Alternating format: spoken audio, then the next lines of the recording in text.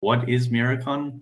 So it stands for the Middle East, Eastern Europe, Central Asia, and North African Rabies Control Network, shortened obviously to something a little bit more manageable in the name MIRACON. And it is a regional network dedicated to rabies control and elimination. And the Global Alliance for Rabies Control, along with partners in the Fondation Mérieux and other partners and stakeholders, are the coordinators and are part of the steering committee for the network. But importantly, this network is a country-centric network that is run and driven by the countries that are participating. And the idea behind MIRACON, as Valentina mentioned, is to continue the successes from the former MIRIB network. And she also mentioned that the importance of this network is that it aligns with the other regional networks, and most importantly, with the global strategic plan of 0 deaths by 2030. So this map just gives a very brief overview of the various different member countries that have participated in the past and were included in the network, and we've already seen new countries being included in the form of Qatar, who I see are present in this webinar, so welcome to you. And if you see any other countries where you know focal persons, or whether they have an interest in attending and joining the MIRACON network, we welcome the participation of other countries into these regional rabies control networks. So you may be sitting here wondering, why are we doing this? What are the aims of MIRACON, and why should you dedicate some of your time to participate within these networks? So importantly, the MIRACON network aims to align countries with the global strategic plan.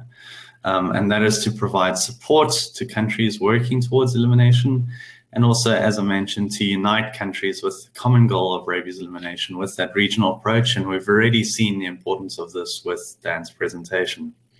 And as Valentina also mentioned, an important aspect of this is to generate advocacy and awareness towards rabies control and elimination, highlighted by the comments that Prof. Null also gave at the beginning of the presentation in relation to the COVID-19 pandemic. So how does MIRACON fit in with the global strategic plan? So importantly, the global strategic plan focuses on a few key points, and that is a country-centric approach, which is absolutely critical to rabies elimination. And the objectives include a means to share knowledge and lessons learned, to provide training and a means to disseminate the latest tools, technologies, and strategies, and to support and enhance collaboration, both nationally and at the regional levels. And these are specific objectives listed within the Global Strategic Plan. So looking at the first desired outcome, a means to share ideas and knowledge and develop a shared vision, how does MIRACON then help with this?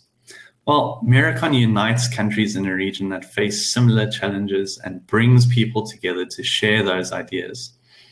Importantly, it facilitates that regional cooperation, collaboration, and networking, and importantly addresses that transboundary nature of the disease, as we saw from Dan's presentation. And the idea is that if one country has a positive experience or even negative experiences to share with others, they can disseminate this information and create a joint plan to achieve rabies elimination in a more efficient way. So the second desired outcome from the Global Strategic Plan is to provide training and a means to disseminate the latest tools, technologies, and strategies. And we'll be hearing about this a bit more later in the second session.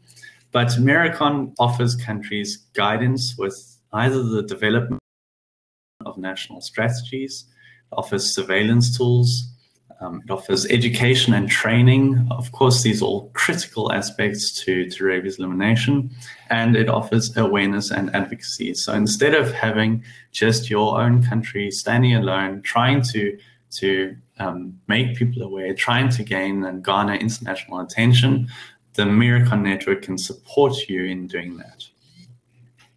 So looking at the development and revision of national strategies, again, we'll look at this in a bit more detail in the second session with the stepwise approach towards rabies elimination workshops.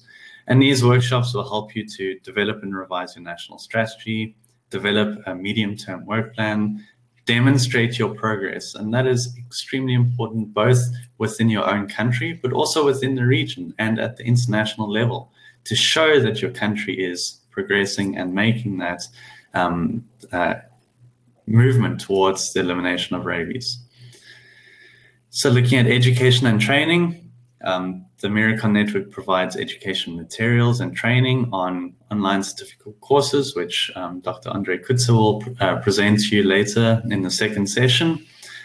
Information on dog population management, which Dan mentioned, is an important aspect and something that has been neglected in the past, and something that we can work together on and help to address as we move forward.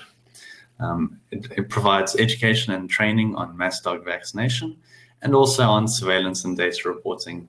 And Prof. Nell really highlighted the importance of this by linking it with the COVID-19 and our experiences during this pandemic. So looking at the second aspect, to generate advocacy and awareness, and we see this through World Rabies Day, which is a global day on September 28th. I'm sure all of you are aware of World Rabies Day. And the idea behind this is that the network, first of all, can help you to promote your events and to not only generate individual events at a local or national level, but also help to foster and develop regional events and regional awareness and advocacy, and using World Rabies Day as a platform for this. And we can use this to advocate for support, again, addressing the transboundary nature of the disease, looking at regional cooperation, and raising awareness about rabies, both regionally and internationally, to get that support, to get the funding that we do need, and to help drive activities towards elimination. And importantly, to get that awareness and to get that advocacy, we need to share stories to raise awareness. So the way forward with Miracon is, we've already started with this webinar as an introduction to the tools and resources, which, as I mentioned, we'll see in the second session. And we'll learn about the tools that are available to assist your country in driving progress towards elimination. And hopefully we can get the point across to help you understand how these tools can help you in your specific context, in your own environment, and in your own country, to help you with your specific challenges. As I mentioned, the way forward is to advocate for rabies elimination and raise awareness. And we can do this by sharing your stories. So GARC can help you to disseminate your stories about your achievements and progress, no matter how small. If you do World Rabies Day events, we can publicize these and help to really raise awareness and advocate for elimination and in your country, and help you to put your own country onto the global map, showing that your country is taking the initiative and driving forwards to rabies elimination. Again, just addressing the aspect of training and assistance. So the important thing is that the Miracon Network can only help you if you request assistance from us, from the steering committee, and from the people and the stakeholders who are involved in the Miracon Network.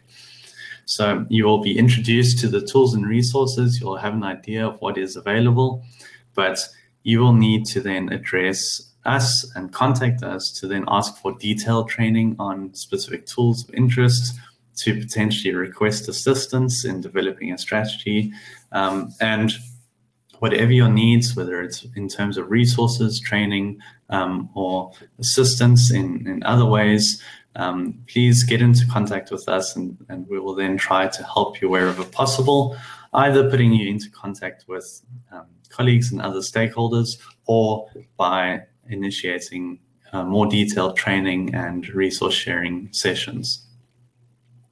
So to look at this in a summarized way, the importance of the tools and resources, the introduction and the understanding that these are available to you, to advocate for support and to raise awareness, and then to undertake detailed and more comprehensive training and assistance for your progression towards rabies elimination.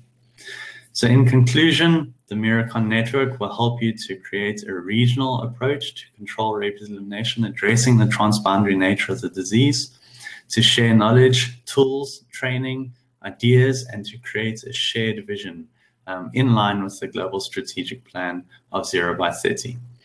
And this is a network to support your efforts to achieve rabies elimination and is based on your needs and has that country-centric approach.